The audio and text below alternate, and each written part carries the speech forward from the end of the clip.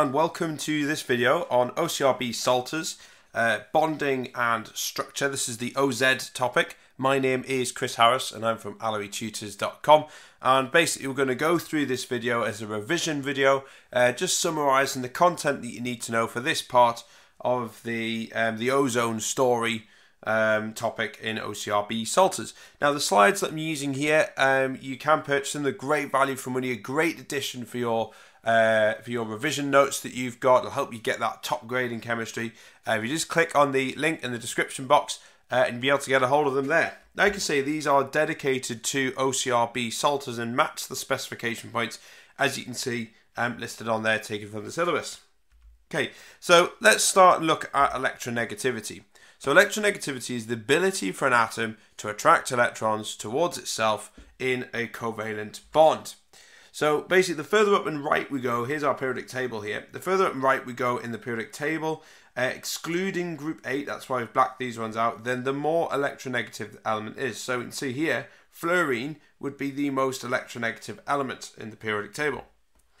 Now we can use numbers actually to quantify how electronegative an element is, and we call this the Pauling scale. And basically, this fella here, Mr. Pauling, came up with this scale, and he basically assigned each element a number. Now fluorine is the most electronegative, so 4 is the biggest number in the scale here.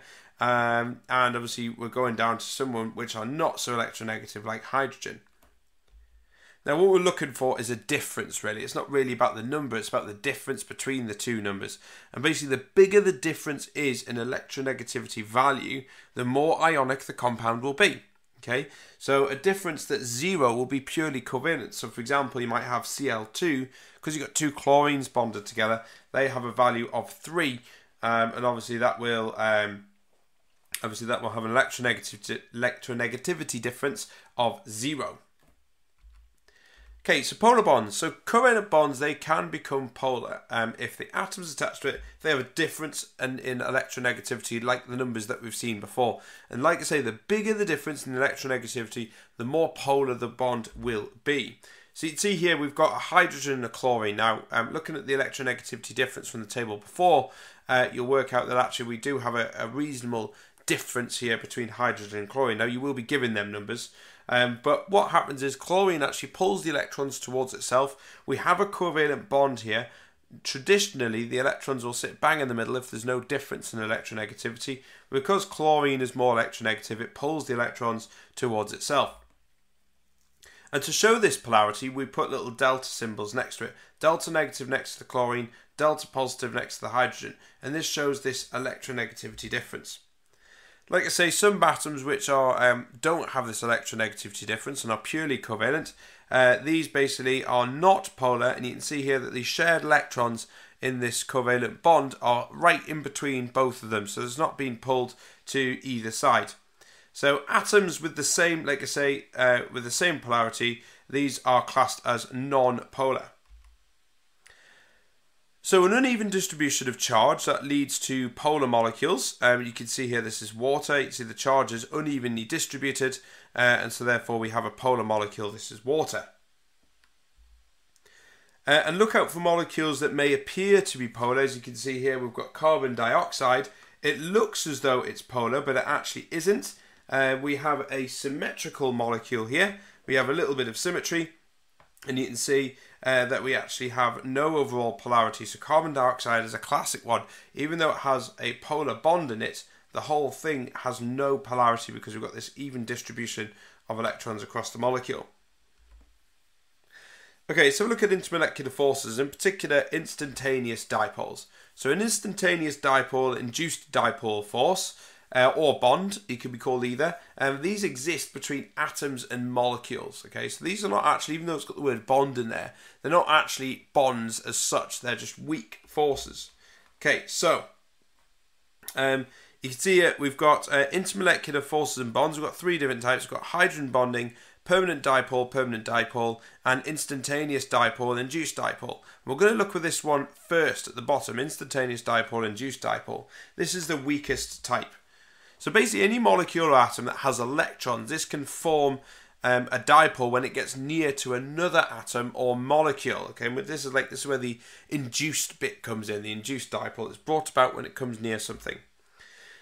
So this occurs as the electrons in a molecule or an atom, they move to one end of the molecule. You can see here the electrons were evenly spread in this molecule. Because it's come near another molecule, which I'll show in a minute, it's now nudged to one side, and we get this temporary dipole, or this instantaneous dipole. Delta negative over here, delta positive. This grey cloud represents where the electrons are.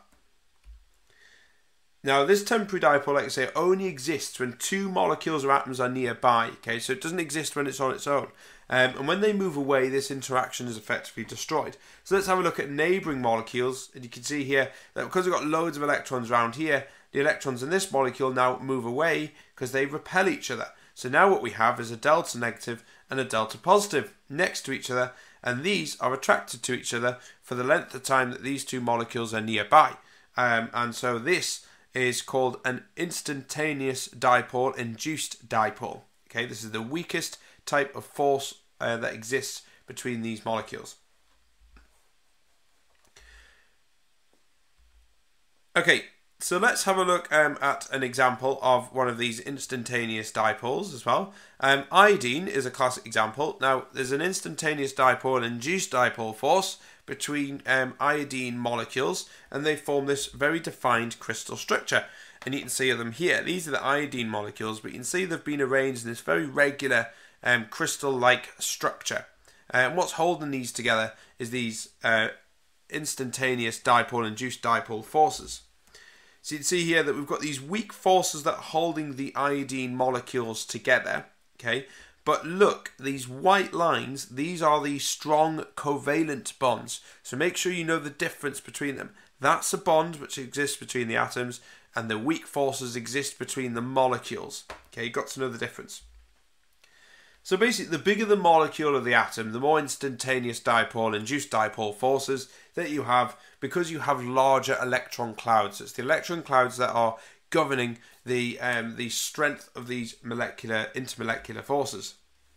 So actually, when we boil a liquid, we're actually breaking the weak instantaneous dipole, induced dipole forces, and not the covalent bonds. So for example, if you're boiling, say, like an alkane, when you boil that alkane, all you're doing is you're weakening them forces between the molecules. You're not actually breaking the alkane up. You need so much more energy to break them bonds.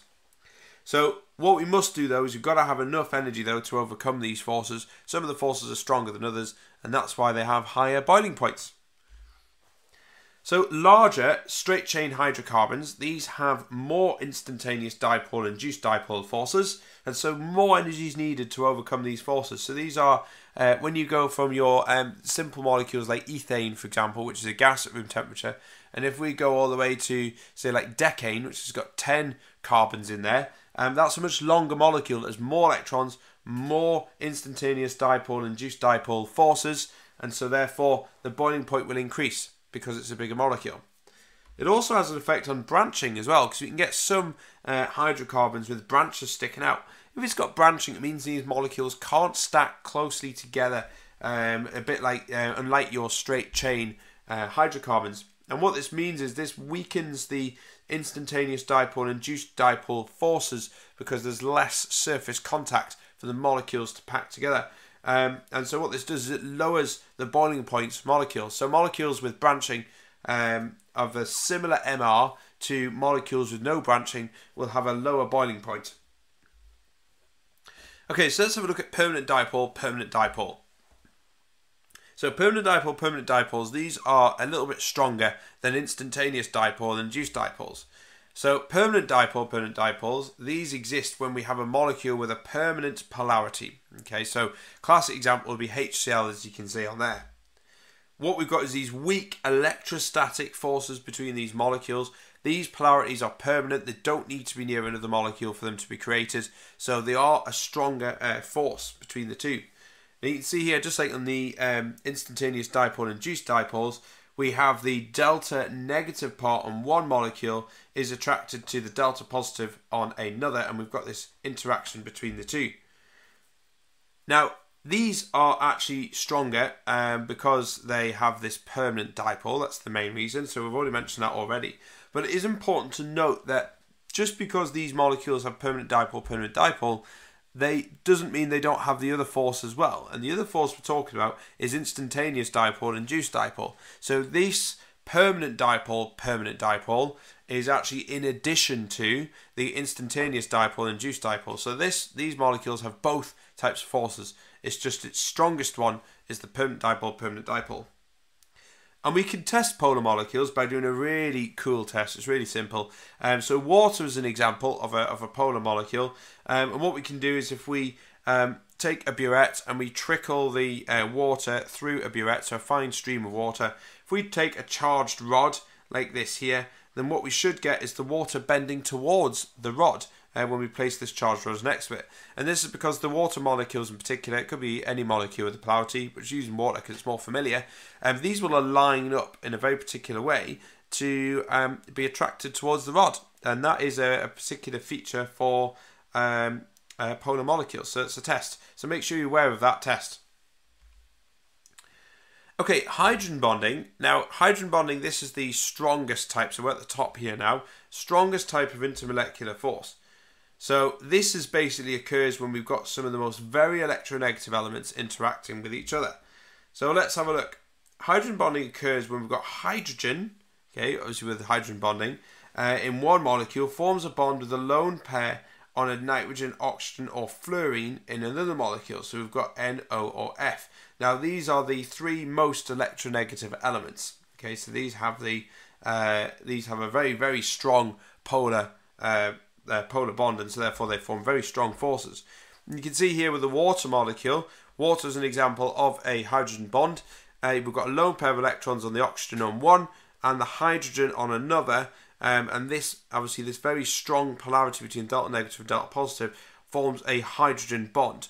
And they might ask you in the exam to draw this setup. So make sure you're drawing the bond going from the lone pairs on the oxygen to the hydrogen. Show all your polarities and make sure that it's really clear that this is different from a standard bond. This is drawn dotted to show that there's a hydrogen bond.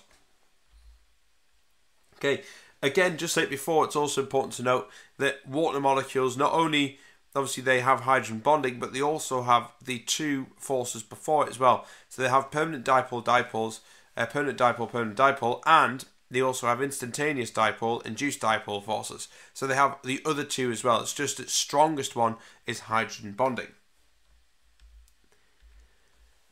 Okay, we're going to look at some more features of hydrogen bonding as well, and this time link it with some properties. Now you can see here, ice is a weird kind of substance in some respects, because actually when we take water and we freeze it, we form ice, but the ice expands. It actually takes up more space. Now this is unusual, because normally when you cool most substances, when you cool them down, they contract, they get smaller, and when you heat them up, they expand. So water is unusual in the fact that it expands when it cools. And the reason why is because we've got these hydrogen bonds. They arrange in this very ordered structure, obviously, to form ice. But they have these hydrogen bonds between the molecules. And this pushes the molecules further apart, and it makes them less dense. And so that's why ice floats on water. You've got bigger spaces between the water molecules because of these hydrogen bonds pushing these molecules just ever so slightly further apart. So let's have a look at the properties and compare these. So here we've got we've got boiling points of hydrogen halides, as you can see in this graph here. Now HF is here. This one has the highest boiling point because HF has, remember, hydrogen bonding. It contains fluorine. That was one of the elements that's needed to form hydrogen bonding. So the molecules here actually have a much higher boiling point compared to the other hydrogen halides. Okay, lots of energy is needed to overcome these electrostatic forces.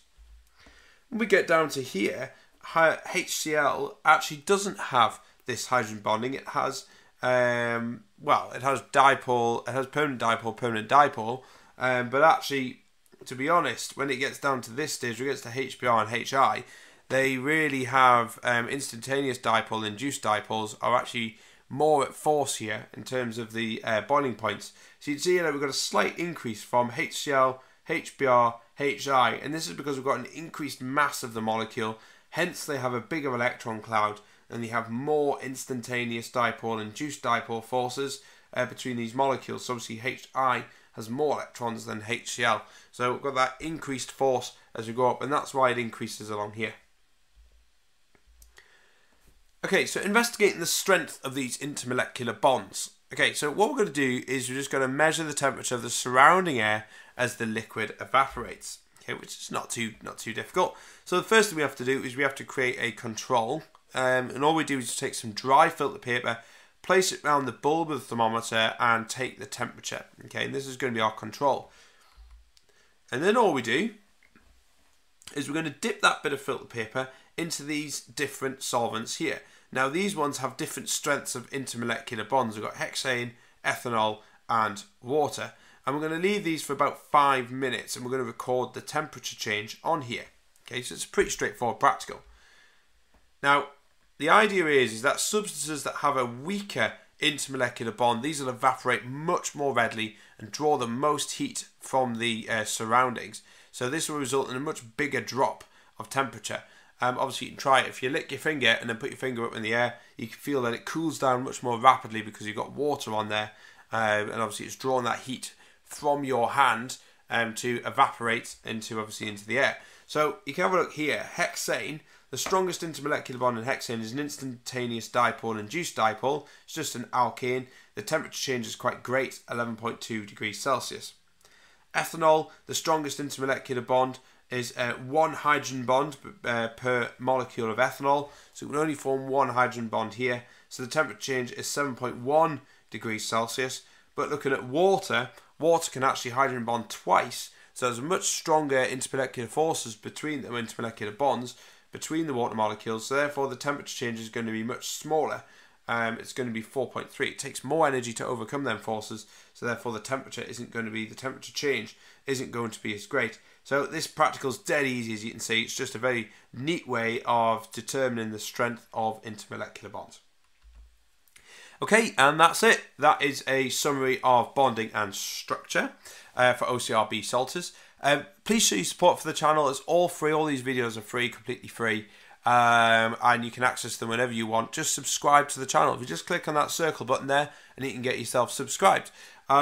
Also, like I say, these slides are available to purchase. Great revision, great to help you get that top grade in chemistry to achieve what you want to achieve. Great to supplement your revision. Just click on the link in the description box and you'll be able to get the hold of them there. Good value for money. All right. Thanks very much. Cheers. Bye.